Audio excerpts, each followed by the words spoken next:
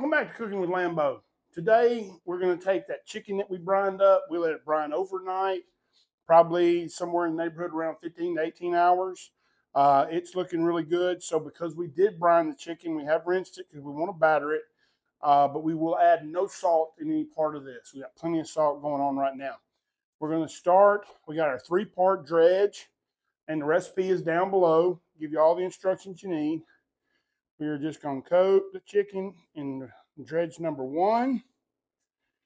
We're going to move him over to the club soda for our second part. And then we're going to finish him off in the cornstarch.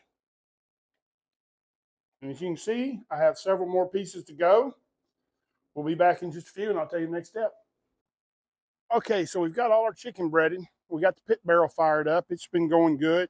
For this cook, guys, I'm not going to get into all the ins and outs of a pit barrel. There are plenty of videos out there to teach you guys that. I will say that I'm running this one wide open today. I've got my vent hole at the bottom wide open, and I've also got the rods out of it. Not going to be using any smoking wood today, just the charcoal. Don't really want to get too intensive flavor. I want the fried chicken to be the star. I'm going to take cold grate. I don't want to preheat it. We are going to spray a little oil on it to keep these things from sticking. Get it in place.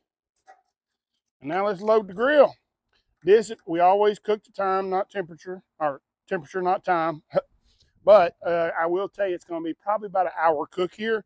We're going to check on these bad boys and do a little trick with them at about the half-hour mark. I'm going to load the grill, and that's considered a flip. And then I think I'm going to take a sip, and I'll see you guys back here in just a little bit. Welcome back, everybody. Here we are. We're about halfway through the cook or so. We're starting to develop some crust here on the outside. Of course, this is not facing the flame. So what we're going to do is a little trick, because I really want to get the skin nice and crispy. We're just going to hit this with a little bit of spray olive oil. Then we're going to flip them over. Oh, that's looking nice.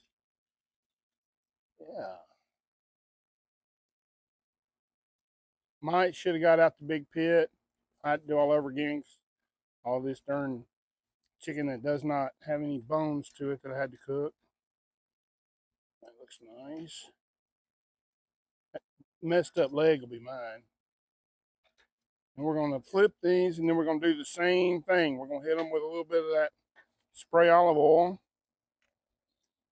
from our good friends at Bertoli.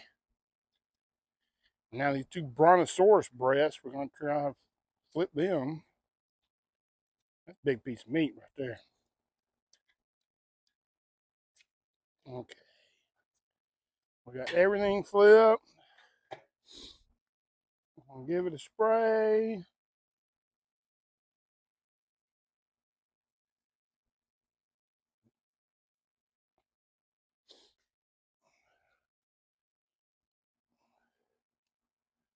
And now we've had our flip. We're going to take a sip.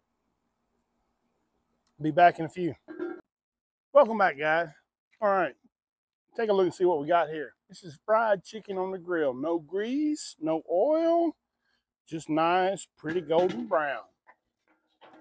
What we want to do, again, we cook to temp, not to time. We want this meat to be 165 to 170 internal. And we are there. And look at how juicy it is. That's that brine working for us. We're going to take these bad boys off the grill.